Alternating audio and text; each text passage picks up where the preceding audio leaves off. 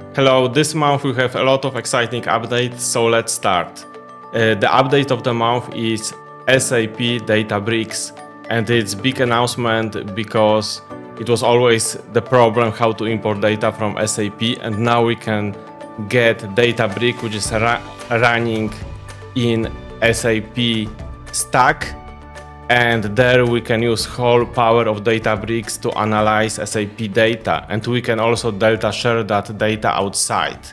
We can see here that layout looks really familiar. Another update is related to Lakehouse Federation. Teradata is available now under Lakehouse Federation. So when we go to catalog and we click create a connection, then in connection type, we can see Teradata, and we can bring it under Lakehouse Federation. Another update is related to clean rooms. And clean rooms are generally available. And really nice solution is that you can use clean rooms also for data from Lakehouse Federation. And together with your collaborator, so other enterprise, you can create clean room and add that data from Lakehouse Federation or Databricks data or model to that clean room. So it's a really nice solution. Another new update is related to dashboards. So when we go to dashboard and we go to data, now in dashboards we can add calculated measures, so it will measure which will be used in your charts. So in data tab, we can go to calculated measure and give it a name like cost per mile and expression, and we can save it as a calculated measure, which we then will be able to use on our charts. So it's another improvement to dashboards, and there are more and more small also improvements every week. So the dashboards are evolving. Our another update is related to exporting data to Excel. It was possible to export to CSV, but now also option to download as a XLSX file was added. Another updates which improve collaborations are comments. So if we select, for example, query or any text, whatever, we can tag a person, and that person will be notified by email.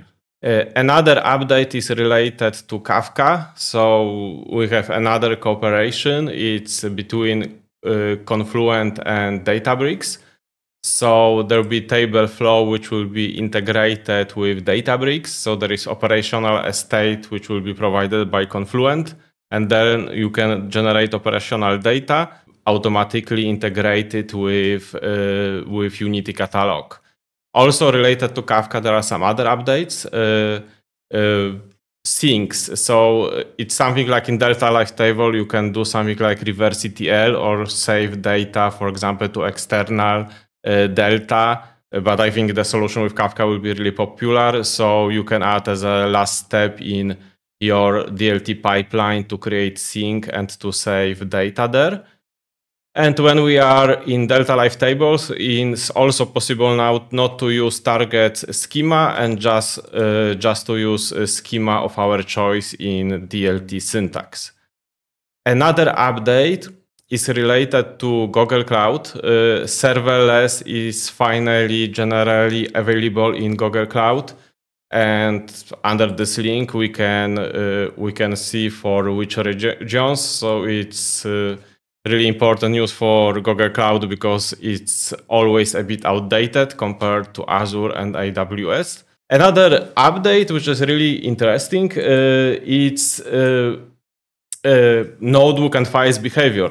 It changed, I can say, dramatically, and now these notebooks which you can see here are like just normal files.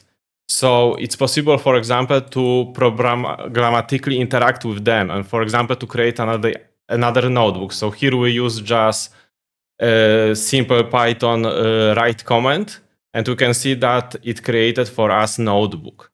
Programmatic creation of notebooks were announced by Databricks, but I found another solution regarding that, which is, in my opinion, really useful.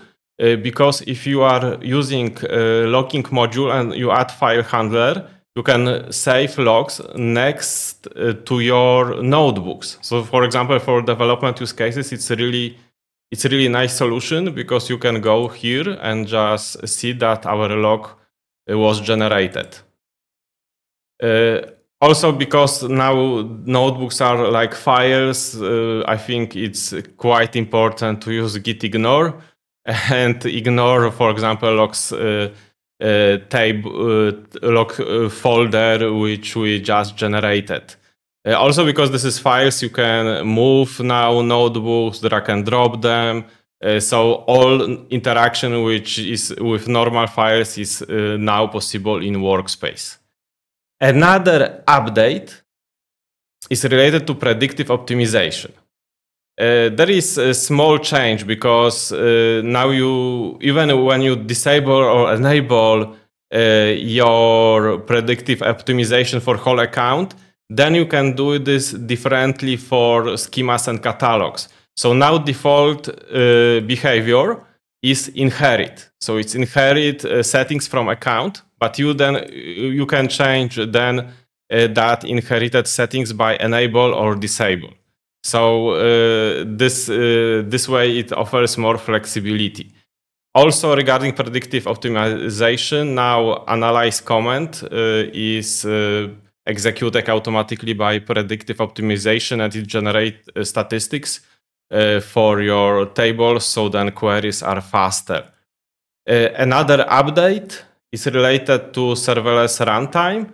When we go to notebook, which is executed on serverless, and we go to environment, we can see that we can allocate more memory to that notebook. So if you have some problems with serverless that there is not enough memory, or you have a notebook which require a lot of memory, you can adjust that setting. But I hope that the setting will evolve and there will be option to allocate automatically. Another update is relating to SQL Warehouse. So we have here some query which is running almost every second for the last few minutes, and now we have more statistic in SQL Warehouse. So when we go to SQL Warehouse and we click it and go to monitoring, we can see the number of queries per minute. So it's additional chart. We can see last hour, and we can see that our query, which I scheduled, is running almost non-stop. And we can see how much queries were executed in our SQL Warehouse. Another update is related to runtime 16.12. So I need to deploy compute with new runtime 16.12, and we will see some new features related to that runtime. So that features are not yet available for serverless or SQL Warehouse, but are available in that runtime, and soon it will be available in other places. So let's wait a few moments for our cluster to start, and we'll see what is new in that runtime. So first update related to 16.2 is SQL Pipe. So it's new syntax for SQL where it's following semantic order. So it's like objective programming that you first reference, for example, table, and then you reference a filter, then aggregate, etc. So I wrote recently an article about that, so I recommended to read. That syntax can give you a headache, but there are a few places when it's really useful. So let's see this using example. So we create table, here temporary view users. And for example, when we want to query, it's enough to reference table and then put filter. So we don't use here select, we don't use here normal syntax. And usually when you are used to SQL, you will not use that syntax, but it's really useful when you want to do something programmatically. So here is one example when we create just string, and it's much more easier to create because it's using like different logic, normal logic, how to connect the part of string together. So then it's really easy to pass part of the strings and for example, use execute immediate to execute that concatenated string. Another example is if we want to use something like objective programming and we want to convert our object to SQL query, then it's also much more easier to do that because it will use similar order when like in object programming. So I encourage you to read article about that because it can have a lot of interesting use cases.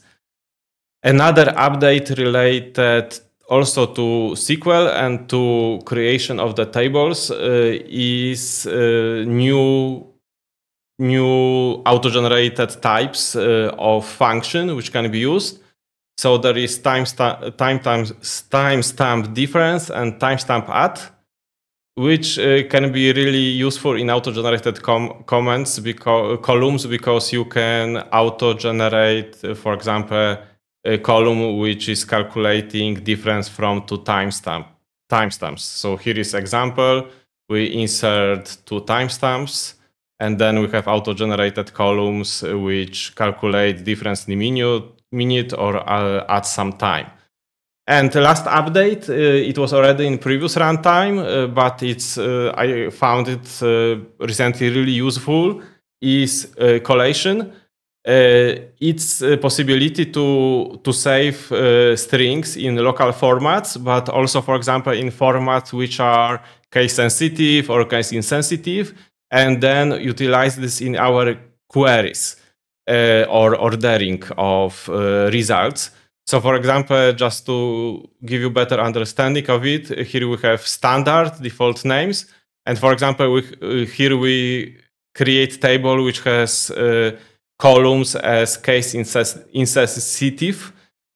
So then when we, for example, in a default table, we query for Alice with a capital letter, we'll get only Alice. But if we collation is English case insensitive, then when we query for Alice, we'll get both normal and caps lock version of Alice.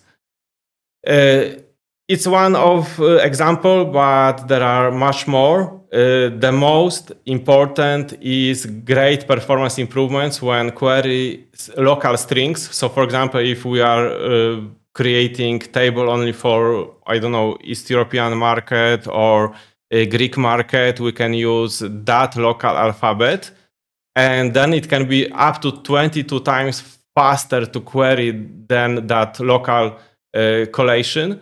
Because it will not use whole UTF, but it will use in comparison only that local letters. Yes, we can say like this. And here we have some examples that, for example, we use Greek alphabet to search for names. Also, in a lot of alphabets, it's important how to handle accent mark. So here we, for example, ignore it. And in UTF, you would not be able because UTF will consider this as two different strings. And the same with ordering, because then it's much more faster to order some in local collation if there is only that local strings. What is important is to generate statistics for that localized tables. Then it can be query faster. Of course, if you have predictive optimization, now analyze command is executed by predictive optimization, so you don't need to do it manually. And that's all updates for this month. You can find a link to all notebooks which I used for this month demonstration in description below. Thank you for watching, and I hope to see you in my next video.